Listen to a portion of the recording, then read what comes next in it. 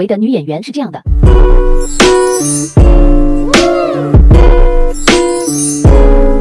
实际上是这样的。哎呀，也勾住了，我们俩真的是绝了！你们两个贵族怎么回事啊？跟我们贵族的头饰。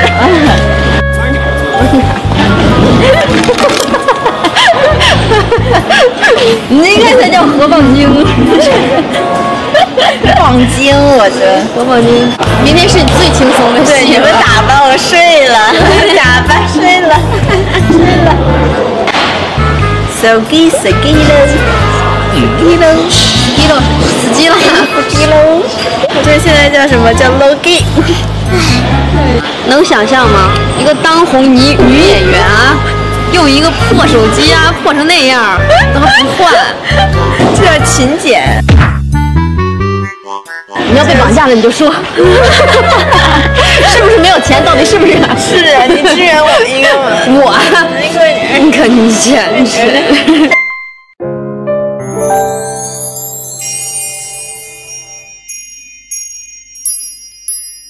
再办这个啊，我冲一下血，对 ，OK 了，这个配重。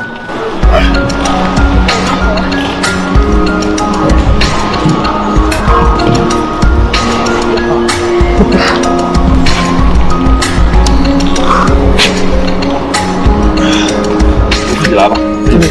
这样开始。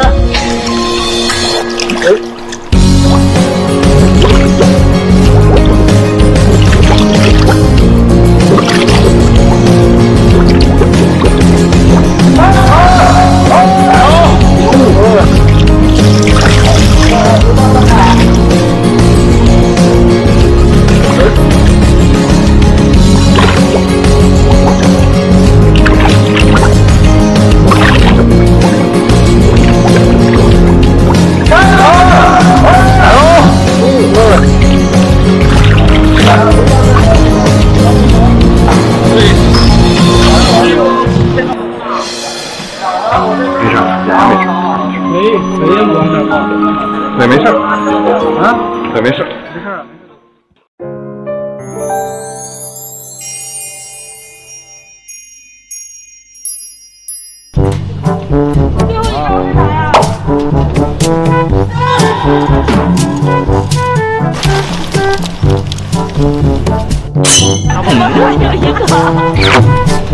哎呀，很完整，一大坨，哎，很好盖住。衣服呀？那个叫什么？别乱扔，人家刚弄完。交通阶段一般的还是接受。这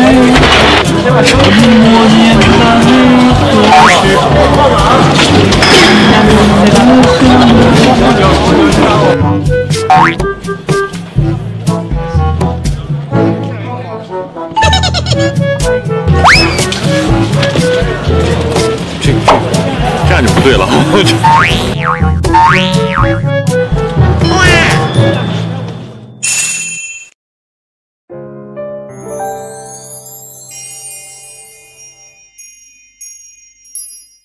剧中的撩妹高手其实是这样。你没事吧？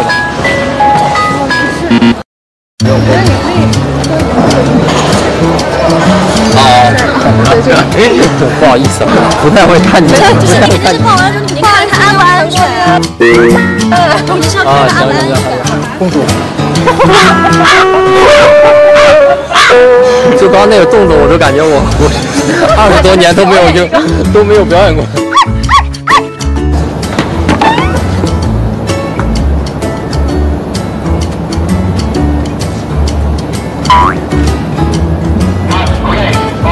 剧中的关关公主其实是这样的。我被我骗走了。记得美颜一下。漂亮不需要美颜了。还有一个，聚会不无聊，开心到冒泡。优酷酷的聚会的朋友们，大家好，我是陈星旭，也是悬商少年有情，没有情，辣目，还有文人有情。它属于就相当于我一个人演了5个角色。我以为是4个。是4个，但是玄商本人有一个前后期的变化，他的状态啊，还有他的所有的东西也不太一样，可能就是妆面都很有大的差别，然后包括性格、说话方式，然后眼神、说话的节奏、语气、音调都完全的不一样，走路的方式是吧？像辣目，因为他是火妖，他脾气很暴躁，所以他的身体状态都比较大开大合。没有情呢，是因为他降生了以后是做过很多的杂役，所以他的行动是非常快的。然后文人呢就是很儒雅，因为他是才子，他是很书气，都是有韵味在里面。玄商1.0它属于比较，因为他修炼1500年没有见过任何人嘛，他是一个非常不喜欢接触人的人。2.0的玄商，因为就说一个就很明显了，就是他有所有神识的记忆。对。开了。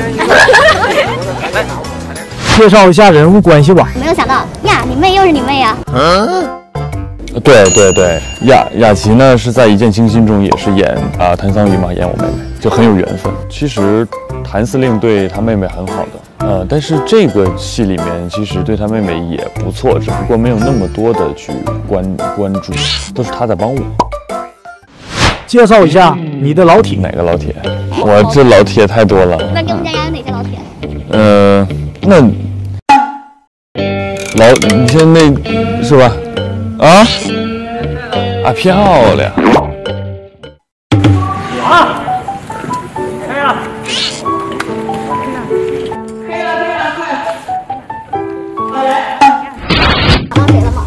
老铁，你就说木池是吧？上次戏里是兄弟，这次戏里呢，那个怎么形容呢？他是媳妇儿姐姐的老公。对，这是什么？这是什么关系？是联机是吧？联机是吧？对，这么个关系。你们会发表情包吗？我们组有一个爱好，就是所有人都会给别人拍图，然后 P 黑图。我是被黑的那个。我觉得在一个组里面拍戏，大家开心最重要。我也离了个大谱。哎，这边一会儿。戏外谁的反差比较大？反差大的话，应该是宣灵吧，因为他在戏里面的角色也是双花之一嘛，然后比较温文尔雅，但是他戏外的话就是很开朗的一个人。来吧，好，时刻不全大人。李兰迪的第一印象，那时候第一次见他的时候，就他还很小，也不是很小吧，就是比较小。现在见他就觉得他长大了，成熟了。你像做事还很认真，然后对于角色来讲，他分析得很透彻。这个就是不是他这个年龄段，应该有的一个样子。聊聊那场吻戏，就2小时的那场。给这个吻来起个名字，空前绝后。其他演员给你们起的叫行星吻。星什么？行星。为什么呢？就是你俩在那转呀，就是。哦。可以，可以。风靡剧组的娱乐方式，健身算不算？这部戏呢，大家也都比较自律，然后健身啊，基本上都会在不同的健身房，可能自己的地方去训练内卷。你像木池肌肉不是小了一圈吗？就是我现在基本上肩宽可以把他罩住，以前是他罩我，现在我能罩他。对。在剧组第一次知道的事儿，我第一次知道在这种剧里面吊威亚呀，然后是有这种转网的，是你可以在这个网子里面自由的旋转。疼，因为它那个转网是铁的，要卡在你的腰骨上，就这个胯骨上。对，但是拍出来好看，因为它会比你普通的威亚动作做出来好看。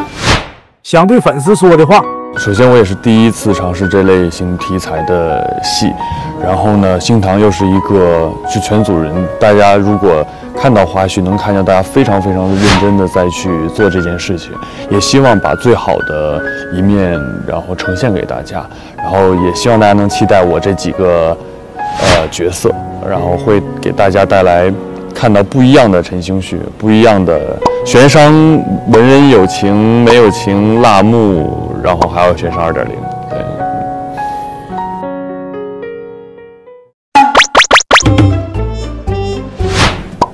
去看，山高水长，我们来日相见。你要是想看的话，给点